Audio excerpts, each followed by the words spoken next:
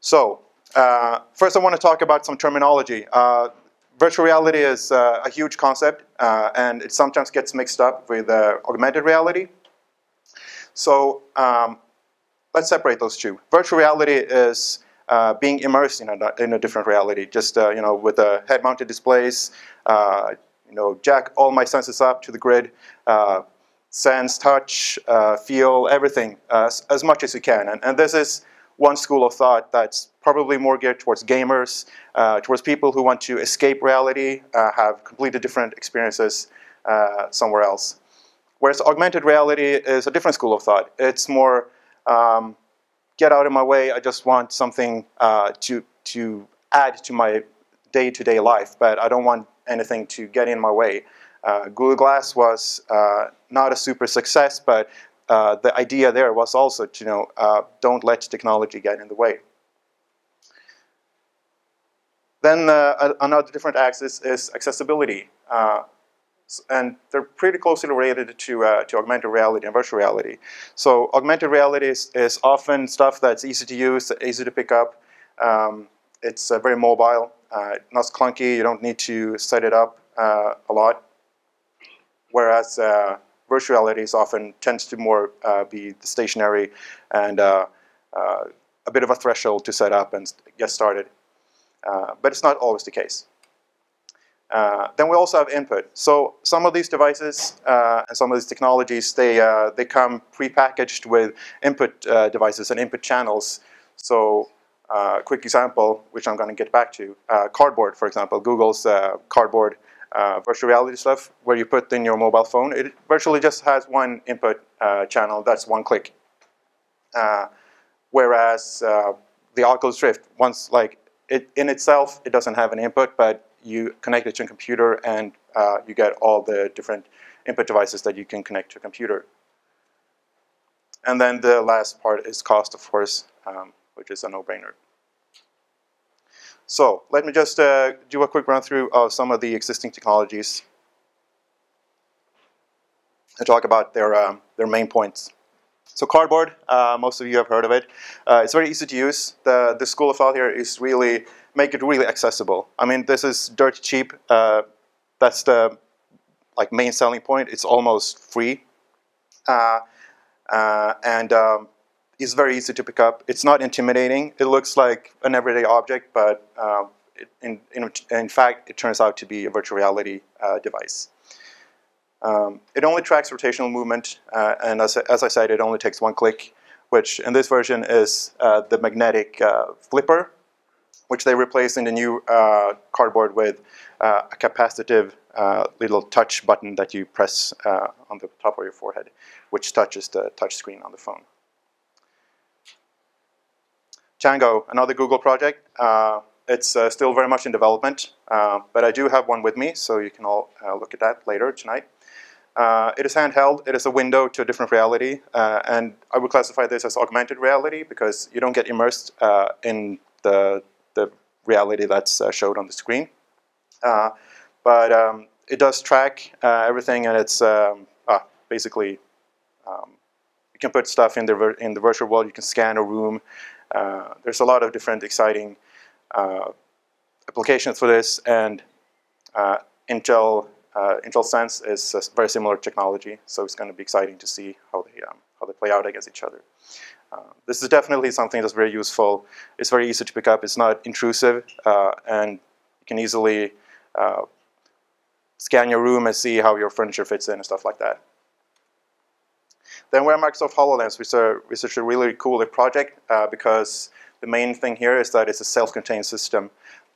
This also is very much in development, but we'll see where it lands in a couple of years. It is augmented reality, and from what I've heard from user stories, people who have tried it, it's actually very good. So that's very exciting. Just by reflecting light off projectors on these visors here, different layers of glass and plastic, and it hits your retina, and it actually feels like a pretty solid object. It's not super transparent as you might have thought when you hear about it the first time. And the Oculus Rift. We can't have a VR talk without the Oculus Rift. It is the first flagship of virtual reality, of this generation of virtual reality. Let's remember that virtual reality has a long history. It's not something new, it's not a fad. I might be skipping ahead on my slides here, but virtual reality has basically, I would argue, has existed as long as photography has existed.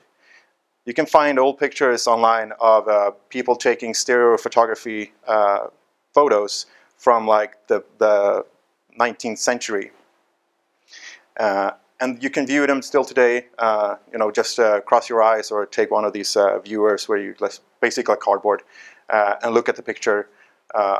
It is fantastic that people from even then wanted to immerse themselves in a different setting, a different reality. I think escaping from our day-to-day life is something very fundamental to the human experience.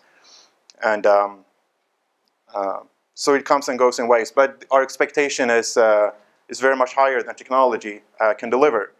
And so that's why we've seen these ebbs and flows of virtual reality. Technology has tried to, like enthusiasts have tried to push the limits and make virtual reality come to us, but technology has not caught up yet. And I think today what's happening with this continued peak of virtual reality interest is that technology has finally reached some sort of minimal accepted limit for what people are expecting and what technology is delivering.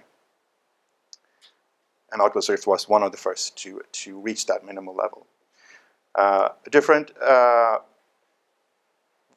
virtual reality headset is Gear VR, which is basically a super jacked up cardboard. It has more input. There's a touch pad on the side, so you can get clicks and mouse movements and stuff, and you can navigate menus with that. It is a bit more pricey, of course, as you can tell from the image even, and it's also only compatible with one Samsung phone. That connects with a connector inside this. So you take this plastic piece off and then you plug on your phone and put the plastic piece back. The phone recognizes that it's connected to Gear VR and basically can start your experience. So a very quick sketch of like trying to put these different technologies on the different axes that I was talking about: immersion, input, cost, and accessibility. And without trying to be a fanboy, I think cardboard is very interesting because it's very much on the extreme of both accessibility and immersion. It has almost the same immersion as the Oculus Rift, at least for the first few minutes, until you realize that. For the Rift, it has tracking for moving your head, and the cardboard only has rotational movement. So that's definitely you're gonna feel that after a while. But still, it's super accessible, and yeah. And also, let's not forget that we also have. So this is like all of these things are consumer side. On the producer side, we have stuff happening also. We have the newly announced jump rig, which is super advanced setup of a lot of 16 GoPro cameras. And the interesting here is that they solved a super hard mathematical equation, or like, I don't know the details, so please don't ask me. But what they've done basically is that it's not only a 360 spherical panorama that's being filmed, they also get the stereoscopic 3D at the same time as you get the spherical 360. So this stuff, you will be able to film environments and film stuff, and then enter the virtual reality with stereoscopic 3D, and look around, and you will see the depth in any direction you look at. So this is definitely going to be a big content provider, and I'm sure one of the first of many like it to come. All right, where to start? So it's actually much easier than you might think. I think a lot of people, they hear about VR and it's like, okay, whatever. It's like out there. They can't really relate to it, how it relates to everyday work.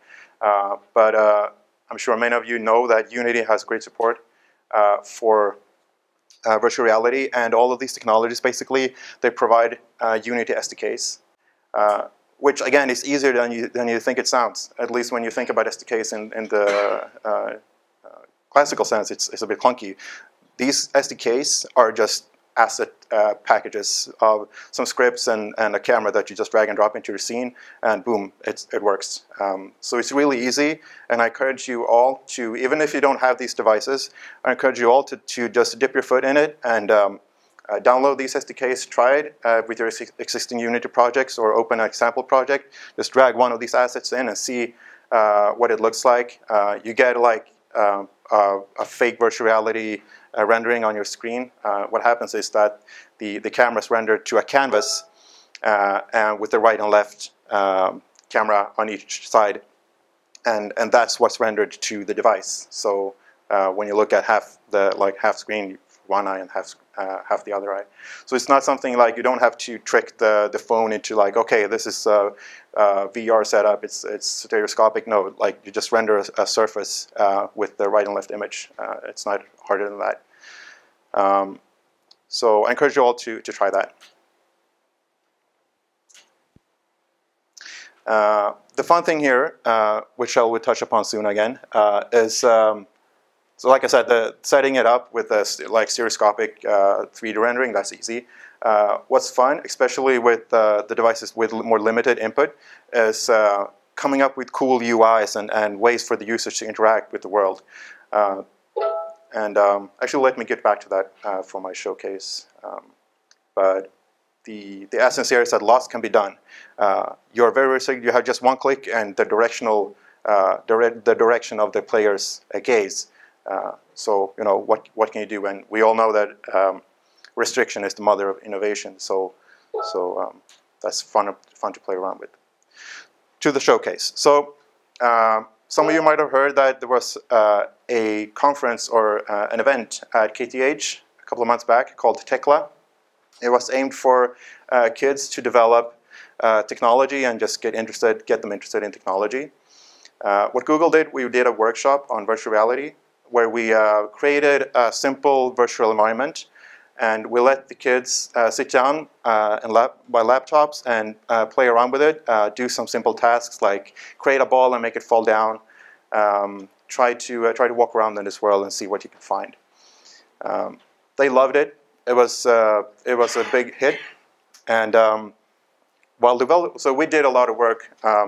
Like we didn't want them just get a clean slate and then do everything. That was the first step, but then we also like boosted them to a more complete environment so they could see something more pretty, which actually wasn't didn't turn out the way we thought, because they had so much joy in just creating their own stuff from this clean world. So we actually ended up with a lot of different weird worlds, not just our own. But anyway, so when we developed that environment, we started thinking about, okay, so we only have the player gaze and we only have this environment, but we want to let them move around. But how can we let them move around if we don't have input for movement?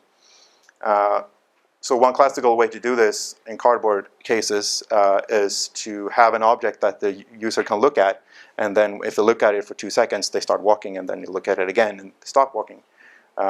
We did the big mistake, or the ugly version of it, is create a big ball in the sky that turned red when you looked at it and was white when you didn't look at it. I'm not very proud of that. It was super uncreative, but it did get us thinking about how to